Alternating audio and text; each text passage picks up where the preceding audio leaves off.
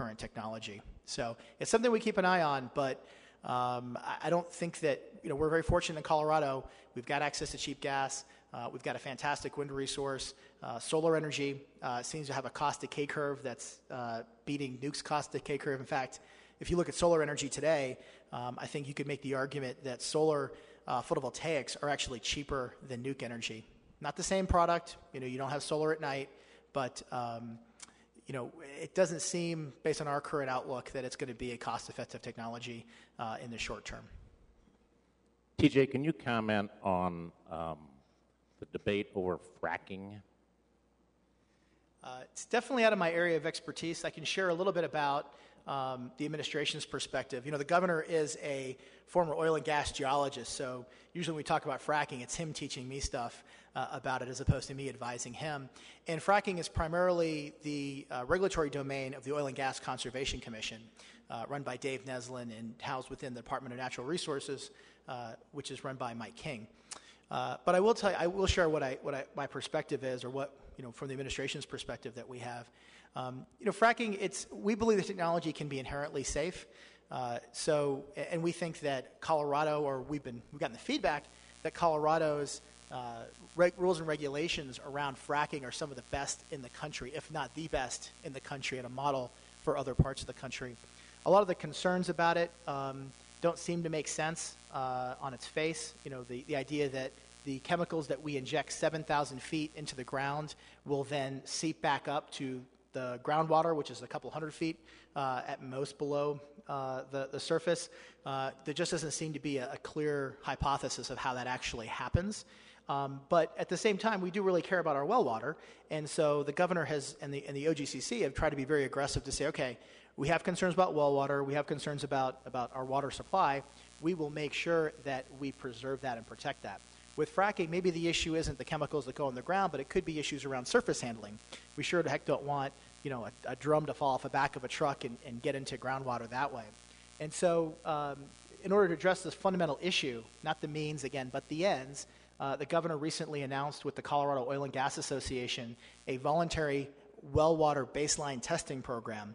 So if consumers have, if people have, landowners have concerns about what's happening with their well water, there'll be a baseline to say, okay, this is how much methane was in your water before. These are the baseline chemicals. Now that you've had a frack rig, within a mile or a quarter mile or whatever from your house, now we can check and see if that's changed anything.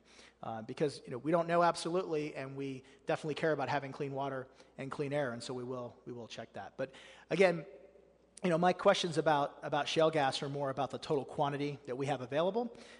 It's not knowable, really, because it's all competitive information from each developer.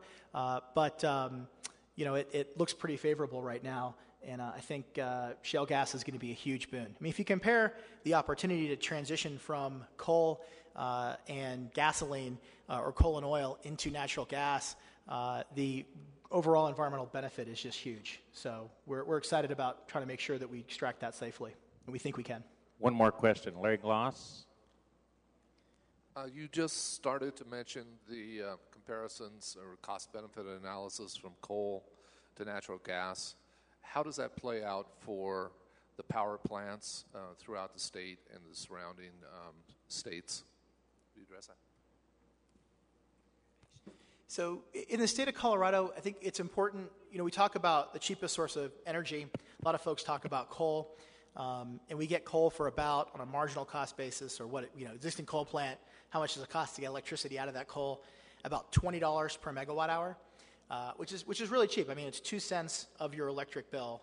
You guys probably pay on average of 10 cents. I know I'm an Excel customer. I pay about 10 cents. Well, actually, I have solar on my roof, so I don't pay much of anything. But they charge about 10 cents for any kilowatt hour that I would use. And about 20% of that is generation when it comes from coal. Natural gas is currently about $3.50 to $4 per million BTU. If you do a quick conversion, that ends up to being in the $35 a megawatt hour or $30 a megawatt hour range. So a little more expensive.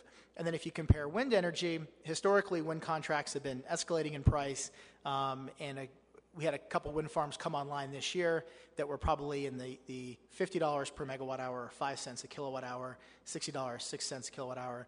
But that recently has changed, and now we have these new sources of energy coming on at 32 cents was the latest contract that, $32 a megawatt hour. So you have $20 per megawatt hour coal, you have mid-30s to 40s gas, and you have $32 a megawatt hour wind. So wind energy, like I said, is a competitive resource. But that's not really apples to apples. Those numbers that I quoted to you are existing coal plants, existing gas plants, and new wind farms. If you look like to like, if you look at existing to existing, wind has very low marginal cost. There's no fuel, and there's some O&M that you would, say you'd put in there. You could shut the thing down or abandon the plant, and you wouldn't have that O&M cost. But that's on the order of a couple dollars per megawatt hour. So an existing to existing, wind is the cheapest. And new to new, wind ends up being the cheapest as well. If we look at $32 per megawatt hour for a new wind farm, and we look at gas, our estimates come in the 50s. There's a lot of assumptions into this number. But long term, we think for 10 years or 20 years, a gas plant would end up costing us $50 per megawatt hour.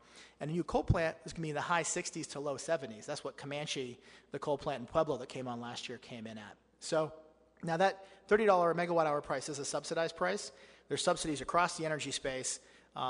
If I strip out the big subsidy, the most distorting, quote-unquote, subsidy for wind, that bumps the price up to $50. So we have $50 wind, low 50s medium 50s to high 60s gas, and high 60s to low 70s coal on a new-to-new resource.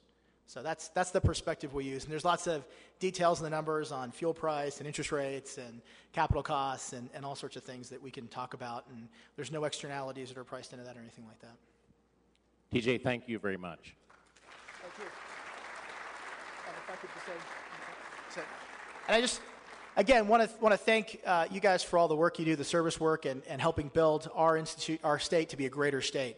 The governor really, really emphasizes collaboration. He sometimes takes hits for not wanting to take positions on things because he really does believe that all the institutions in the state of Colorado are what's going to drive our success going forward, not mandates from above. So thank you. Please continue the work, and here's another 100 years for you guys.